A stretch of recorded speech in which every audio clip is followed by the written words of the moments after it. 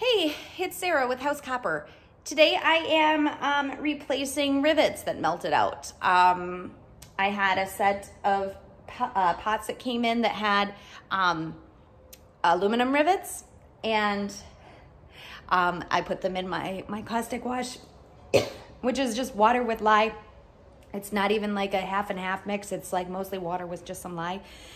And and the rivets melted out. I've never seen that before. Melted completely out, almost completely. Like, here's the pot without a handle. Here's some of the rivets. I don't even know where I'm looking at my camera right now. Here's some of the rivets. Can you see? Maybe not. Like, they're like gross and they weigh nothing. Like, I can't even express to you how lightweight these are. They're gross. Like, look at, they're not, what is that metal? Like, I don't even know. Lightweight aluminum crap that melted in acid. So this customer is going to get a surprise. They're going to get much better quality made copper cookware back. I'm going to replace these with copper rivets. So with that comes just a little bit of finagling once you've drilled out the rivets, which I have the old rivets.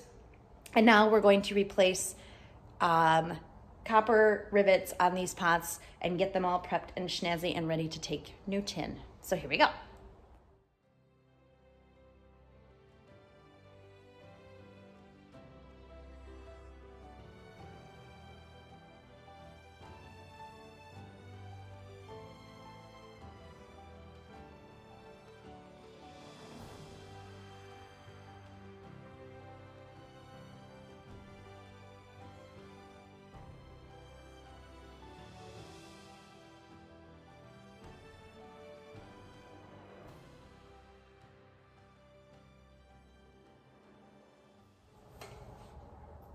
Now, you're definitely going to want to make sure that your rivet is balanced right here in the middle of a stake or whatever pipe you're using.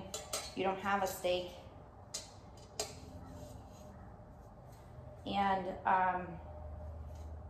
if you can try and get all of your rivets to fit ahead of time, that's good. Otherwise, you have to do some later drilling, which is a pain. And I might have to do that with this one, so you'll get to see. Oh, no, they all go in. All right, that's good.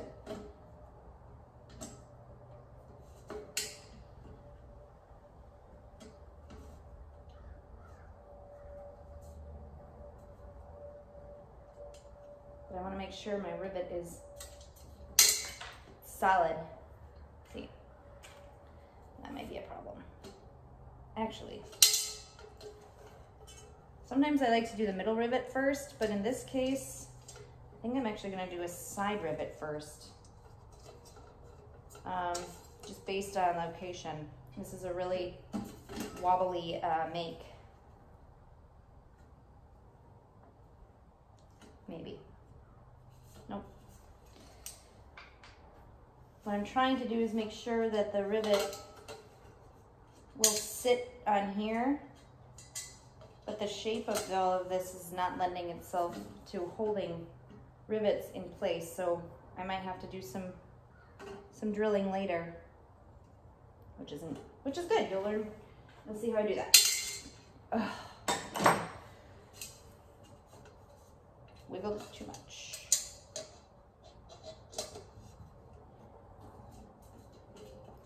So I'm right in the middle.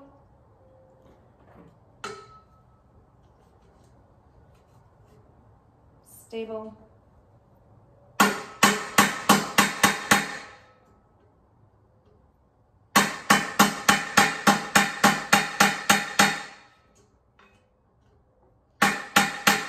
I'm just getting it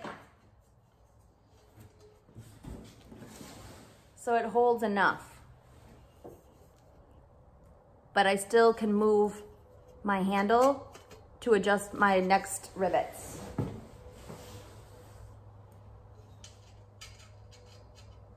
And then I will hammer them all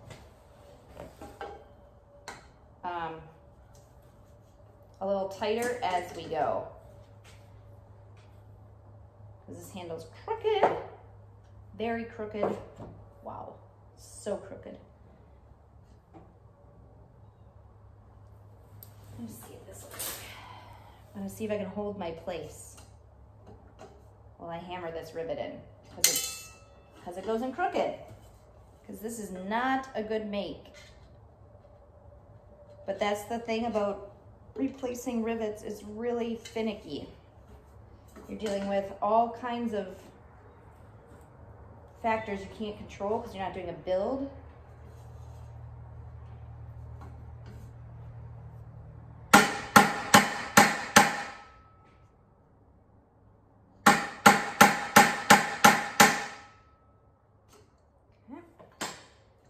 Now, as you can see, it's still really wobbly, but I don't think this is gonna fall out. Nope. As you can see, I have 2 rivets in, but they're still really wobbly, but they're not falling out. That's good, because I still need to adjust for this last rivet, because it's not like a total measurement thing where if you're building something, and then you can get that last rivet in right there. And then we can hammer that in, and then we can tighten the entire handle.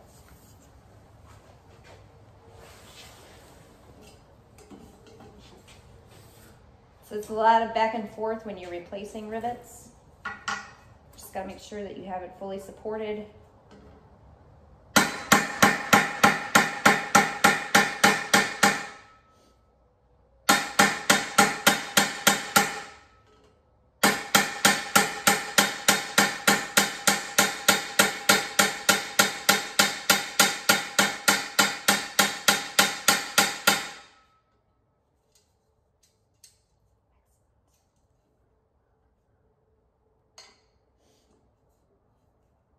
That last one can go in pretty nice.